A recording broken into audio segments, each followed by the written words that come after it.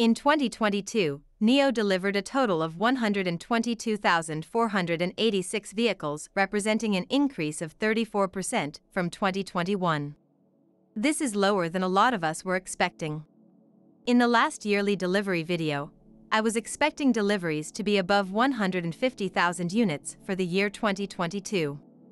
Due to the difficult COVID-19 situation in China last year, deliveries came in way lower because of production interruptions caused either by supply chain fluctuations or by complete factory shutdowns. In today's video, we will take a look at what this year's delivery number could look like.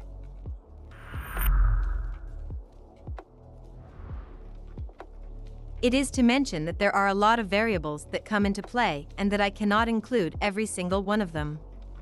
My estimation of the deliveries for 2023 will be based on past delivery data, the statements of NIO personnel, and of course my own perspective.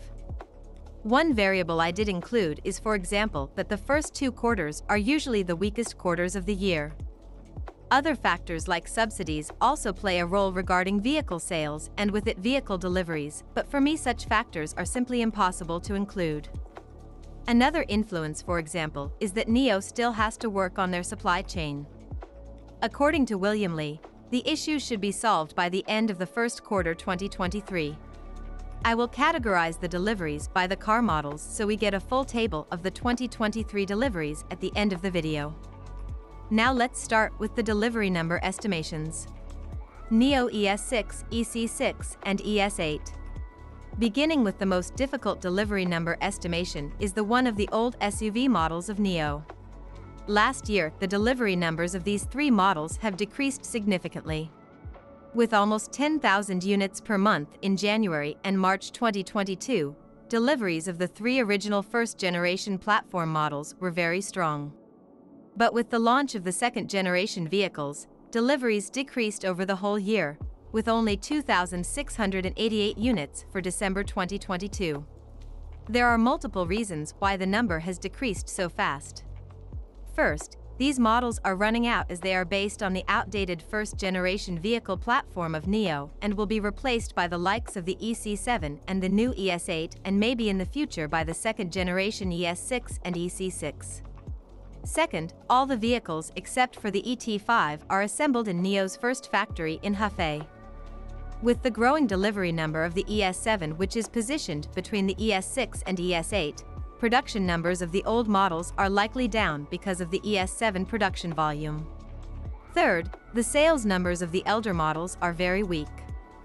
Lately I saw a chart where the EC6 and ES8 sales each only made up 2% of the overall sales. There is a possibility that those first-generation models will be retired as soon as their second-generation counterparts will start with the deliveries. So far there is nothing official that hints the end of the first-generation platform models. To be more conservative, I will go for an estimation of 800 to 1,200 units per month for the ES6, the EC6 and the ES8 in 2023. NIO ET7. I will try to keep this short as the ET7 estimation is more straightforward. Starting from March 2022, the ET7 delivery numbers averaged around the 3,000 units mark for the second half of 2022. NIO's initial delivery target of the ET7 is around 5,000 units per month, and my guess is that they will slowly grow the delivery number until they reach that 5,000 units mark by the end of 2023. NIO ES7. With a delivery number now around 4,000 units per month, the ES7 is the car with the highest production volume in NIO's first factory, even surpassing the NIO ET7. I don't think that number will be much higher during the year, because there will be also the new ES8 and the EC7, which are more or less in the same segment as the ES7. So for the ES7, I will go with an average delivery number of 3,000 to 4,000 deliveries per month. NIO ET5. For the ET5, my delivery expectation is rather high. As the current best seller for NIO, I am not expecting that this number will shrink much during this year. The fact that currently the ET5 is the only model assembled in the new NIO Park factory only strengthens my opinion. I do think that by the end of 2023, ET5 delivery numbers should reach the 10,000 units per month. When a Credit Suisse analyst asked NIO in the first quarter conference call of 2022 what the expected delivery number of the ET5 will be, NIO too said that they aim for a monthly delivery number of around 10,000 units. As the growth of the ET5 deliveries is strong and the car seems to be very well received by the public, I think that sooner or later this number will be very likely reached. In December 2022, the monthly delivery number of the ET5 was at 7,594 units. During this year, NIO could be launching a shooting brake version of the ET5, but this is not sure for now and I won't include the model in my estimation. If launched, I also think that the ET5 and the ET5 shooting brake numbers would merge together to the mentioned 10,000 units per month number. NIO EC7 and new ES8. With the delivery starting from May 2023, the EC7 will be positioned in the same segment as the ES7. So looking at the ES7 numbers, I will take the same numbers as I did with the ES7 but lower them so I get a monthly delivery number of 2,000 to 3,000 units. Why lower? Even though I think that the EC7 is a huge upgrade to the EC6, I will stick with the delivery numbers of the past. As for comparison, the ES6 also did outsell the EC6. The same will likely happen with the ES7 and the EC7. The usual SUV seems to be outselling their SUV coupe counterpart. For the new ES8, I will simply go with a monthly delivery number of 1,000 to 1,500 units per month. By the public delivery numbers of the old ES8 in the beginning of the year, the deliveries ranged from 750 to 1,700 units in 2022. Those could of course be also higher, but we don't know if the new vehicles will be assembled in the new NIO Park factory or in the old one. Delivery of the new ES8 will start in June 2023. Now, for the deliveries of the year 2023.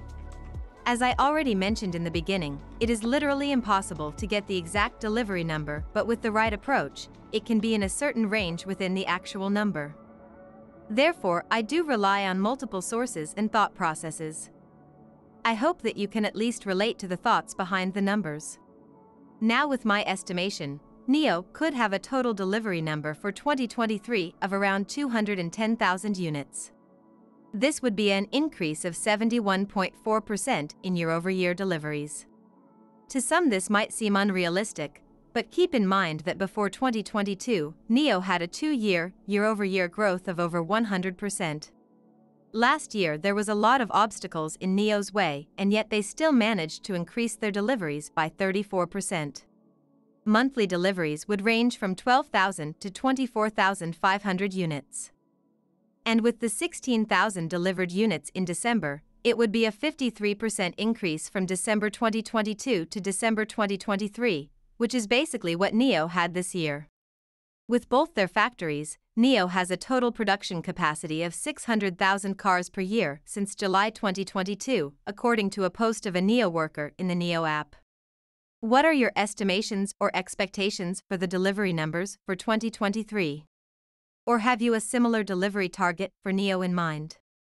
Let me know your opinions in the comments.